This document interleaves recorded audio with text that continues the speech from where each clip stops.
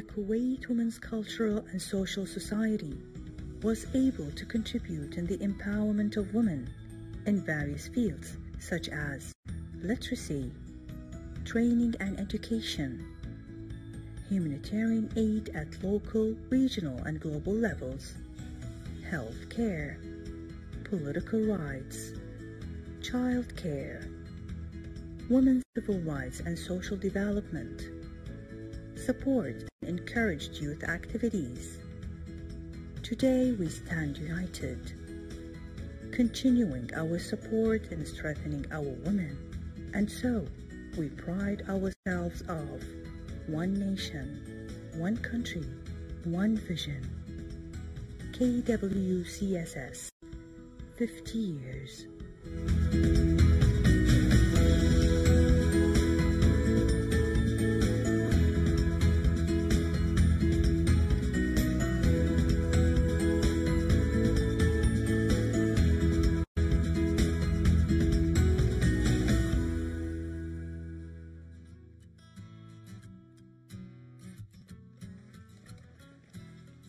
Welcome back, dear viewers, and we have an interesting segment now in Good Morning Kuwait. You know, our guests are Mrs. أ.مشاعل الشويحان and Mrs. أ.شريفة الخميس, members of Women, Culture and Social Society.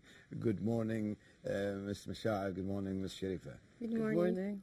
And it's our honor and, you know, really our pleasure to have you in Good Morning Kuwait in this segment, and definitely representing such organization that has a great task and noble jobs. Thank you very much. Thank you. You're most welcome, and thank you for being with us today in the studios.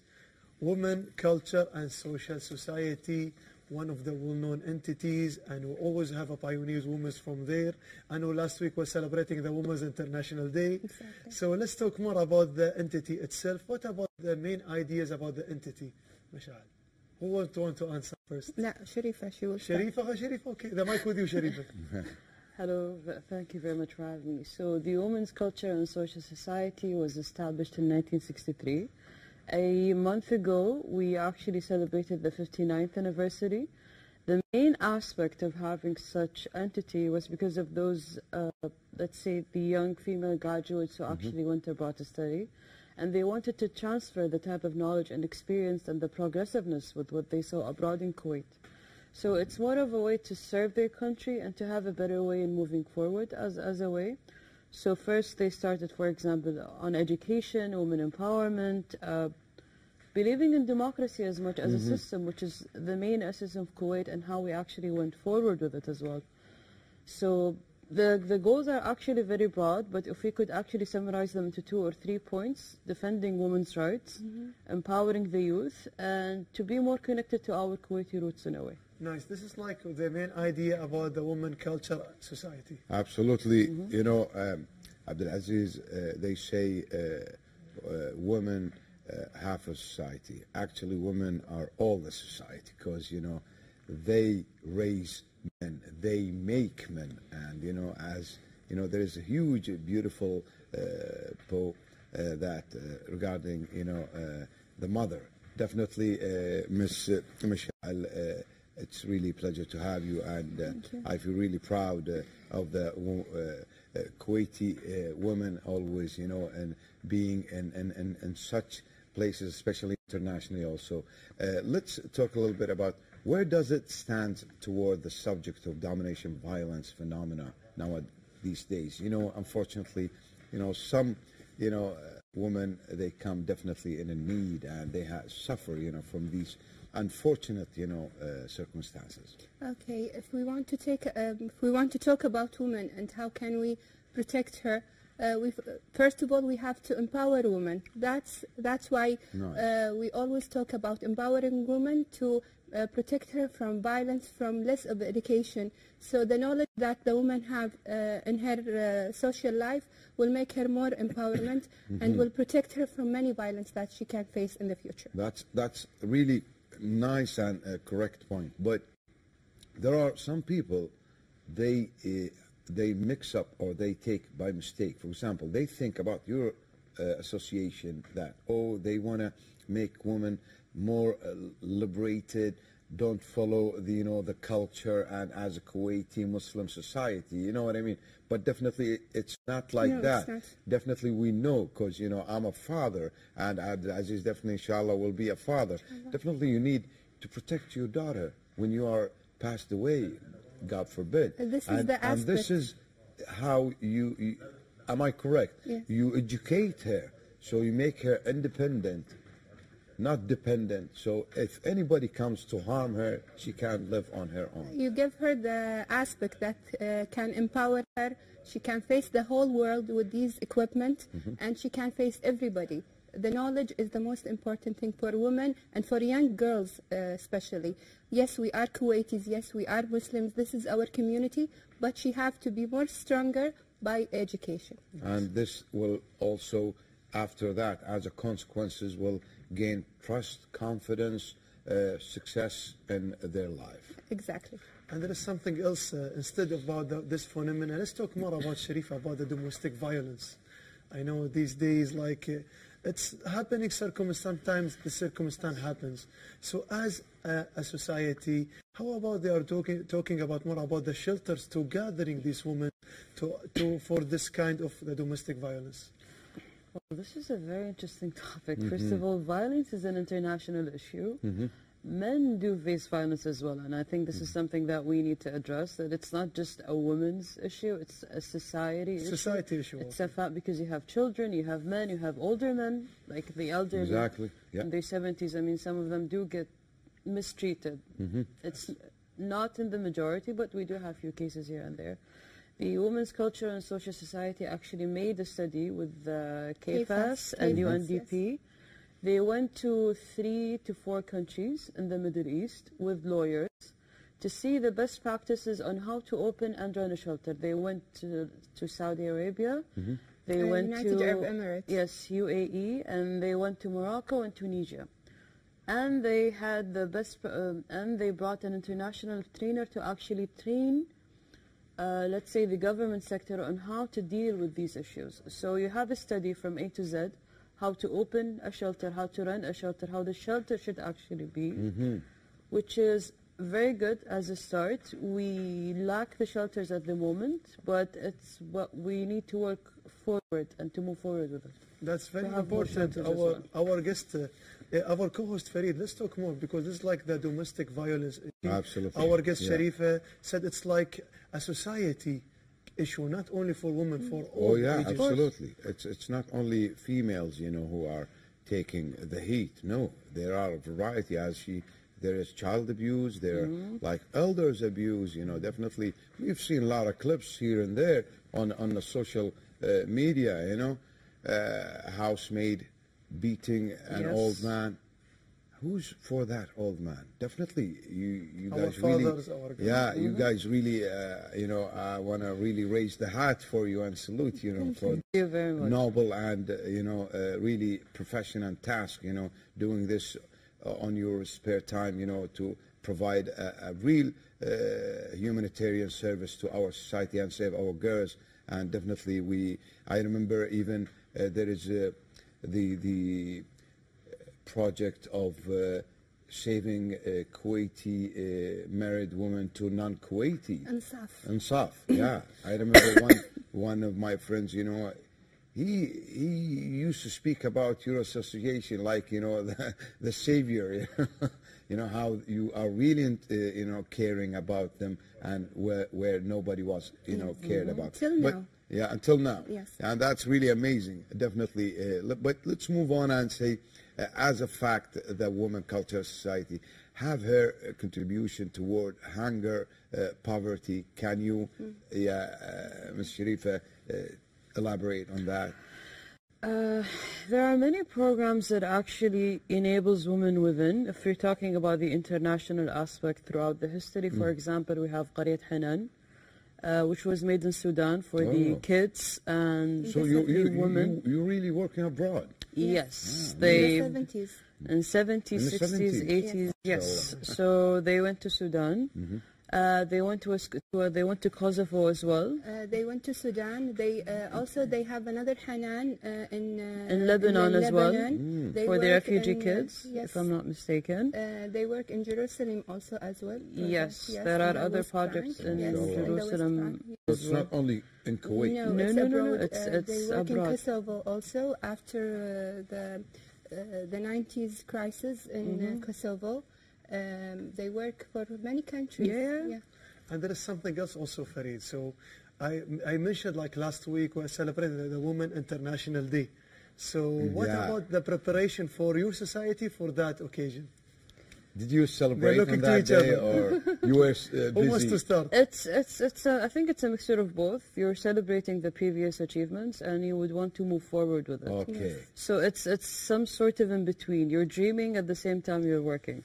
And non-stop work. We are working all the time. Yani, it's not only on the Women's Day we are working. So tell us about the members of the board of this association. Who's now the chairman or? Miss Lulu Miss Lulu Al-Mulla, yes. Lulu Al-Mulla? Yes, Okay. and Miss Ghada Al-Ghanem. And we also we have Dr. Fatma Al-Hwil, Yes. and we have Mahal Marri. and this also we have Moudi the health Al-Sgair as program, well. Miss Moudi. Yes. Moudi Al-Sgair, yes. Okay. And أ.شريفة أ.مشاعل. والنعم فيكم طبعا. Thank you. Thank Definitely, we are really proud of you. But so, is there like membership for Kuwaiti women to Of course. register, or it's like just you invite for any event? Any and they Kuwaiti come? woman can be a member. She just apply and she can be one of us. 21 yes, and above. Yes, 21 and And above. she's suffering from any problem, she can come She can give us her ideas. She can talk to us. Sometimes, yes, we do. Not sometimes. Most of the time, we can help. So basically, as a victim or as a participant, in solution. In both ways. Nice. Yeah. You see, this is like something important. There is something else in my mind. When I go to any ambassadors in Kuwait, we and my co-host Farid and all my colleagues in Good Morning Kuwait, we interviewed ambassadors. I see how they are proud speaking of the Kuwaiti women. Yeah. Kuwaiti women are strong. Kuwaiti women are pioneers. Tell me something about about the Kuwaiti women. Like you mentioned the names. You mentioned about the working crew. Yeah. Yeah. Mention some of the Kuwaiti pioneers. We have Miss Lulu Al-Qatami. She's Lulu the role Al-Qatami. model of most of us. She's the mother of the Kuwait Culture Society. And I met her 2 days ago, and she's always there for us. When we want to ask about something, when we need an advice, she's always welcoming us and talking to us. And especially that she's a teacher, and I'm a teacher. And sometimes when I need some advice to make a program or make a project, especially after the corona pandemic, I need some advice for some programs in the society. And she was always telling us, go for it, work, never be afraid. And if you have anything, just ask for it. Nice. Yeah, she's a great role model. And even do you know that when you go to the society, the hall on her name now. They put the name on the name of Lulu Al-Qatami on the hall. Yeah. The time when they are establishing their book, like 1 year ago. Definitely, Miss Lulu Al-Qatami is a great person, in the Kuwaiti society, and she's well known. You're talking about a woman who was educated in the late 50s or 60s, late 50s. 50s. I mean, Abdulaziz, let's think about it. If you take a look at the Gulf, Ms. Shoihan or Ms. Al-Khamis, the whole Gulf, how many people they went that time, to get educated. Maybe you count them on, your... Count on one finger. On one finger, exactly. So you're talking about Lulu Al-Qatami, such a great character and, well known definitely to all of us, whether you agree with her or you disagree. We all agree actually with her. No, I mean, some on a broader perspective, you might disagree with her, but you respect her. Exactly. Yeah. That's what I meant. And also, but there is a question for you, because unfortunately, some people they are skeptical, and they always think the bad scenario. Do you accept all Kuwaiti females, or there are some certain Kuwaitis and some certain ways. You know what I mean? Like Yeah. some people, they don't accept because I'm from that area or that, you know what I mean, sect, for example. That's a very interesting question. Thank you very much for raising that up. Yeah, I know. I know. It's No, that's you a, asked that. no, that's a perfect question. Actually, no, they accept everyone. Yes. You accept everyone. Yes, they You do. have no obstacle, no restrictions. There is no So- obstacle whatsoever, but people sometimes they view the media. I mean, not everyone actually wants to go on Instagram, for example, or to represent. Maybe they want to work behind the scenes. Okay. But there are many events where where actually different women from different socioeconomical background actually represented the women's cultural and social society. So if you go back to history and if you check, for example, social media. Not only to history, until now, everybody is... From the starting point in 1963 till now. I mean, for example... You never rejected somebody. No, no, no. I like to check the archives myself. I like to read. So when I went through the Women's Cultural Archive, I found the applicants' files. From different I've social seen different backgrounds, Amazing. which is very Amazing. interesting That's to me. really You have the engineer, you have the housewife. That's why Kuwaiti female and Kuwaiti women are strong. And this is like something important because let's talk more about the programs. You have a variety of programs. Yeah, I see a that's a good variety of question. press conferences, too many things. So what about the programs you are doing now also this kind of days? Okay, thank God you asked me that question because starting from tomorrow we have a program with the Sustainable Development Committee. It's a new committee we established in the Cultural Society, and we have the educational team in this committee. Starting from tomorrow we will start to work.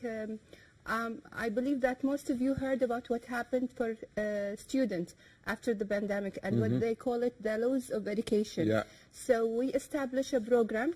We work through 6 workshops prepared for teachers to let them know exactly how to work with students and how to apply their skills for working with this sort of problems. They will work with the skills that the student lose during the 2 years that pass away and what they face in the online system through the education. And starting from tomorrow we will establish, it's called تأسيس, and we will start with Miss أ.مشاعل. She is the first one. And later on we will have some of our colleagues. We have Miss هنادي كرم, فرح الخواجة, Miss غنيمة الكندري. I believe you met some of them here. And Yes. Miss منال الديحاني, دكتورة منال الديحاني and نفلة الحربش, and they are a member of the Women Cultural Society. They will have their workshop after the month of Ramadan. We are focusing on teachers, especially elementary school teachers, and you will see that inshallah some of the schools start to call us and contact with us so they can we can give them more details about this program for their teachers. Nice, Amazing. nice. It's amazing. Before we thank you, just quick question, Ms. Sharifa Al-Khamis. Is there financial help for Kuwaiti women in the need? I mean, to a yes, certain extent. there is. We have few committees inside the Women's Cultural and Social Society. Zakat. We have the Zakat Committee. We have the Student Good. Committee. So you make And recommendations we have the Health Committee. Yes. to some certain entities, Yes. governmental. And they actually help also Kuwaitis and non-Kuwaitis Amazing, Yes, amazing. yes, yes. I want to raise that goal for you. Thank you Thank you very much. Thank you. Miss مشاعل الشويحان, Miss Sharif Al-Khamis, great thanks to you and you very much to for the having us. association. Thank you. Inshallah, thank you. I think we reached the end, dear viewers. That's it. See you tomorrow with another episode of Good Morning Kuwait. Until then, please stay safe and be good. Have a good day. See you tomorrow. Have a good day.